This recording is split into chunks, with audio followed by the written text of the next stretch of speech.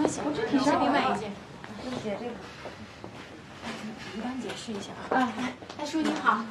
哎，怎么回事？姐，我来。你们怎么回事？有没有个先来后到啊？我先来的。我知道了，姐姐，对不起，对不起啊，您稍等。意思。来，姐姐，来我帮你。我们可以帮您改，小兰，你帮姐姐量一下尺寸。好了，姐。哎，大叔，我帮你量。那个，您看你需要点什么？哎，我是冲着你来的，你就要亲自给我试。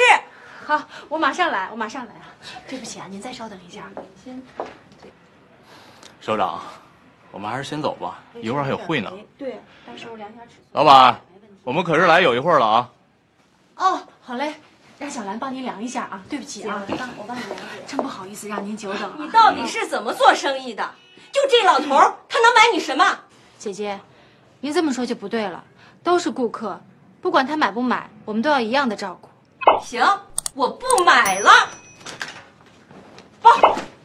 哎，姐，大姐，姐您走好，欢迎下次光临。哎呀，看来我把你的生意给搅了。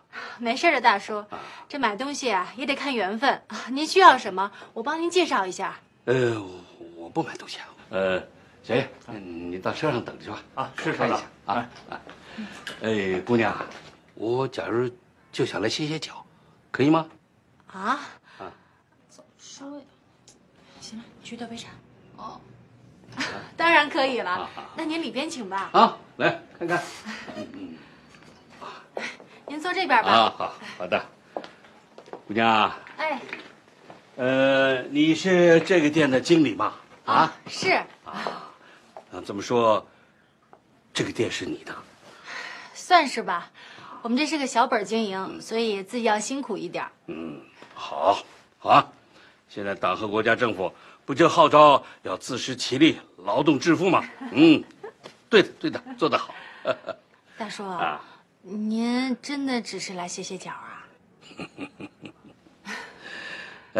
姑娘，这么说吧，如果你真是这个店的经理，那我找的就是你。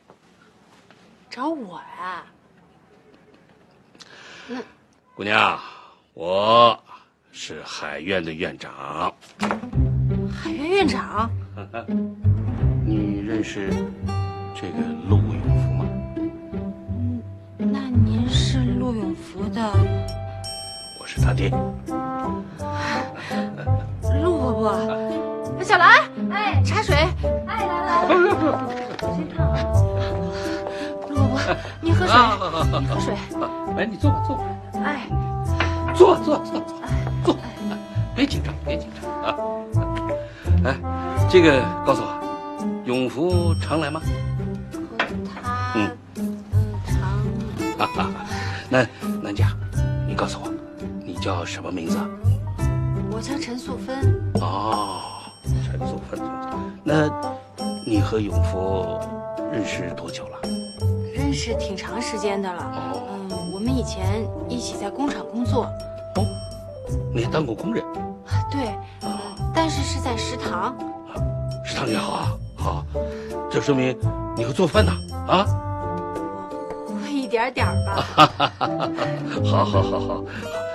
那么你好好的当着工人，怎么突然想开这个店了呢？啊？现在不是改革开放了吗？大家对生活的要求也高了，喜欢穿得漂亮点。我自己也喜欢，所以就开了这个店。对，现在大家生活都好了啊，也提倡大家要美一点，穿得好点，很好，很好。那么，你父亲母亲是做什么的呢？我父亲他是码头工人。码头工人？好，这说明你出身好啊。那你怎么就看上了这是永福了呢？啊，看上了这个混小子啊？他挺好的。怎么好吧？他心眼好。还挺能干的。而且他还是一个有梦想的人。主办啊，哟，哎，爸，你怎么来了啊？我怎么不能来？啊？不是，您能来，但是您事先打个招呼啊！您这不是搞突然袭击呢吗？什么叫突然袭击啊？有这么说话的吗？啊！我跟你说，你就是当上美国总理，哎，我也是你老子，是你爸。哎，爸，美国是总统，没总理，您这还院长，您什么文化水平？您这跟你跟我说，回去我收拾你！您喝水，喝水。哎，你呀，怎么回事嘛？有了女朋友了，你也不告诉我一声啊？下次让永福带着你到家来坐坐，啊？这永福啊，他不懂事了。你看你们认识这么长时间了，也不把人家的父母带回家里边来，我们两家老人好见见面，说说话呀，对不对，姑娘？我一直想把他给带家去。不是，我想找一机会啊，跟您商量商量，您同意了我再把他带家去啊，是不是？这用得着我同意什么呀？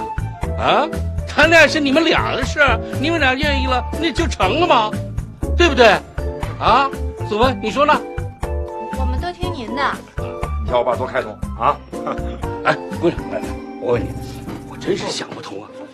你坐着没事。怎么看上这个混小子了？你告诉我。不是你还是坐这儿吧？不是，哎，爸，有这么问的吗？这行人怎么回答呢？什么？他爸爸今天还到你店里去了？还请你到他家去做客。做客倒是没说，不过他说让我去他们家来的。是吗？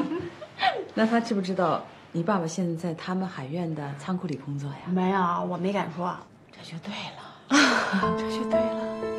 孩子啊，不是什么话都能在外头说的啊。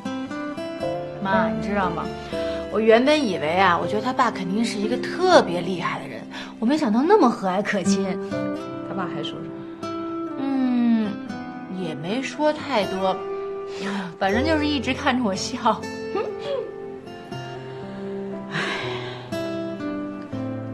这件事情啊，真是人算不如天算，天算不如命算。我还正在发愁呢，怎么把你嫁到他们家去，哎，没想到他就来了，他还跑到你店里来看你来了。啊，对了，这事儿他是怎么知道你的呀？我听永福说，好像是因为他姐，上次我不是给他姐挑了一件衣服吗？然后他姐就跟子明大吵了一架，我看之后他爸就知道了吧。大姑姐，那你得当心，别这好事又坏在他手里。妈，穿这衣服真好看。要不要吃一块？谢谢。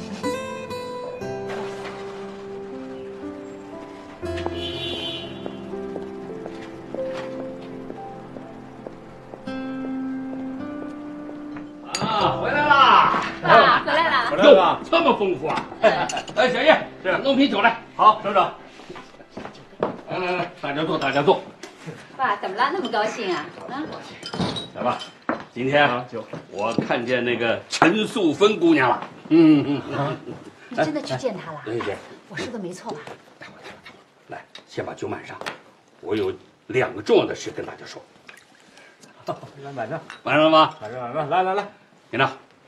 第一件，授衔名单很快就公布了。真的。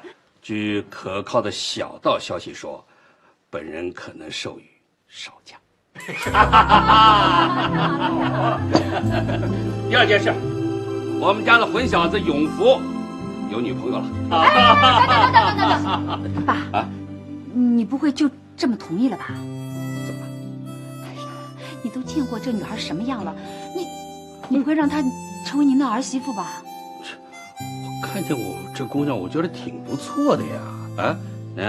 能干，懂事，挺大方的。哎，长得还挺漂亮。那还算漂亮？还行。来，祝贺姐。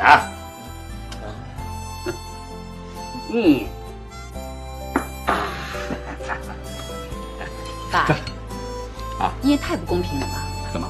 哎，你就见人家一面，见就评价那么高。我和永福是你从小带大的，你也没这么表扬过我。你已经够漂亮了，还用表扬啊？是不是爸？再夸他不知道美成什么样，把他叫死呢。爸，你千万不能这么冲动。我跟你说，我没冲动，真的，我看了一下，那姑娘还真的不错。哎，倒是，永福，啊，我有几句话跟你说啊，你听也得听，不听也得听啊。从现在开始，你一定要好好的对待人家素芬姑娘啊。你知道我现在最害怕什么吗？啊，我就怕你犯浑，得罪人家，人家把你给甩了。不会的，他不可能把我给甩了。爸，你别忘了啊，他们家的妈妈是资本家的女儿。你呀，你这个脑子能不能换一换？什么年代了，还资本家的女儿呢？姐，吃饭吧，这饭还堵不上嘴啊！吃饭吧。对，该吃饭。说了，来，吃虾。吃饭。你看他女儿都比较优秀，那也就是说他爹妈差不到哪儿去，对不对？来，爸，有件事，我不得不告诉你，他们用什么手段利用他的。姐，吃饭吧，堵不上嘴啊，这饭。等，什么事儿？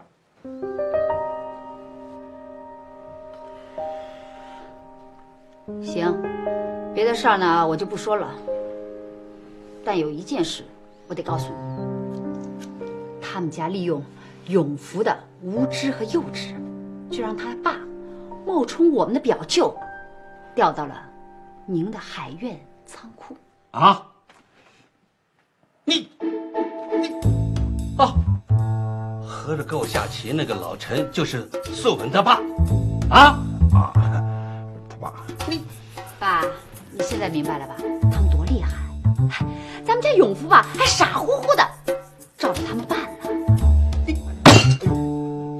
闲话，你说，到底怎么回事？说。爸，不是他们家的主意，是我给他们家出的主意。他爸腰坏了，干不了重体力活儿。后来我给他们家出的主意，说找个工作，但是不应该冒充咱家的表舅。事情已然这样了，怎么办？只能这样了。我是看仓库的又不是什么重要的岗位，有你说了吗？别说了。你们吃吧，我不吃。不吃你就回屋坐着去，别在这儿待着。谁呀？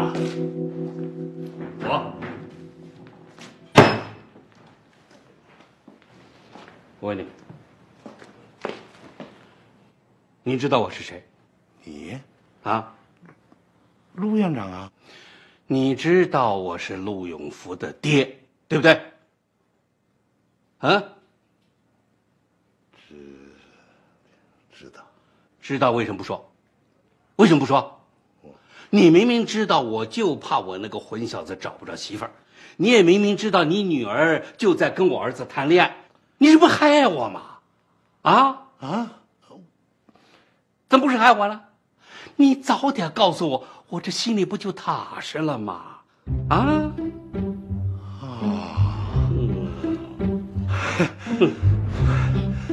没想到，